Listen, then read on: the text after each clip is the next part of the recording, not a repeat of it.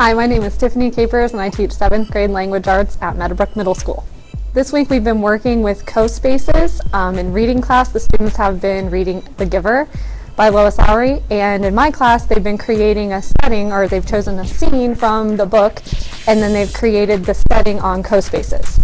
So they chose 3 important objects from the scene and they explained it to us and created it using CoSpaces.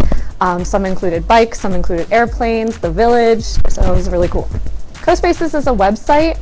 It kind of looks like Minecraft, if you're familiar with Minecraft, and you can take different items, different textiles really, and build a community, a setting, using all of the different features. The students were able to visually represent a community and visually see the setting within The Giver, so it kind of made the book come to life for them. I like the project that we did because it let us see like different things that we could do, and it let us see more about like the book.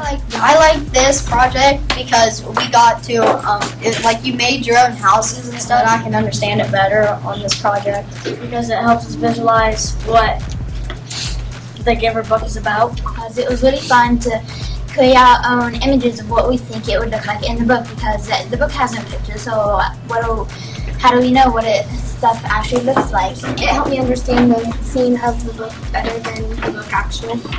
My advice if you're using CoSpaces would be to let the students teach you as well. While we were using CoSpaces, the students came up with different things that would show me different aspects of the website, which was really neat. Okay, our next step with the project is our students from my class are going to travel to Mrs. LePage's room, and they are going to become the teachers. So some of my students will be assigned to a group of Mrs. LePage's students, and they will take the MacBooks and that will travel with them, and they become kind of the CoSpace experts, and they're going to teach the kids down there how to create the settings using CoSpaces, and Mrs. LePage's students who have been reading The Giver as well will be able to create similar projects.